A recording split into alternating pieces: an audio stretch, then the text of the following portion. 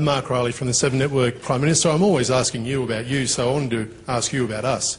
Let's talk about you for a while. Yeah, let's talk about me. Me and my friends here.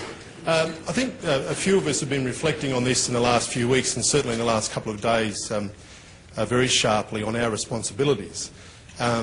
When we see a gentleman in Gladstone trying to encourage people to take up arms against the government, a woman in Melbourne being shoved out of a public meeting and harassed down the street to tears, you confronted in a shopping centre by people screaming and Liberal Party members calling you a liar, and then a radio station coming here and broadcasting all day in the first day back of Parliament to whip climate change opposers into a frenzy. How do you see our responsibility and the way that we should be reporting this matter? I think we will have a long debate about media ethics in this country, but if I could put it as clearly as I can, I'd say to you, don't write crap, don't write crap, don't write crap, don't write crap. Can't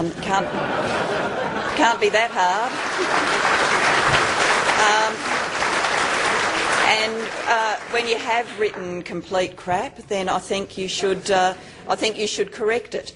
So I'd like to see as many column inches confirming that there's no 6.5 cent a litre charge on petrol, as I saw reporting Tony Abbott's claims that there would be. I'd like to see as many column inches and minutes on the TV news reporting that the future of the coal industry is bright and strong, as verified by a huge coal company like Peabody's, as I saw coverage of Tony Abbott standing in a Peabody's mine saying the coal industry was going to close down. I'd like to see as many minutes of coverage and column inches on the steel industry and the work we've done with the steel industry, so they are satisfied with the arrangements that we've made about carbon pricing. I'm not saying they're not under pressure. They're under pressure because of the global economic winds we were just talking about, but they are satisfied about carbon pricing. I'd like to see as much time devoted to that as was devoted to Tony Abbott's claims when he stood next to steel workers that Whyalla was going to be wiped off the map.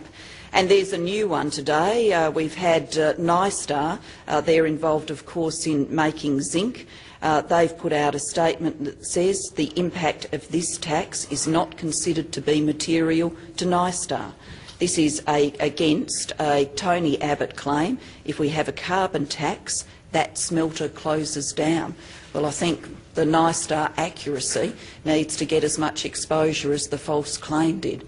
And if we saw some of that, some accuracy and facts out there, I think what I had the opportunity to do at the Community Forum in Brisbane last night, and I don't mind taking criticism on the chin, that's part of my job, but when I was there talking to people about the facts and talking to people afterwards more casually, you could see, once they got that information, the sense of reassurance it gave them, and it changed a lot of minds.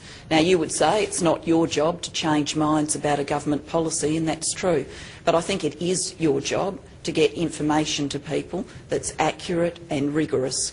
Some of the crazier claims we've seen in this debate need to be put to one side. Don't write crap. Don't write crap. Don't write crap.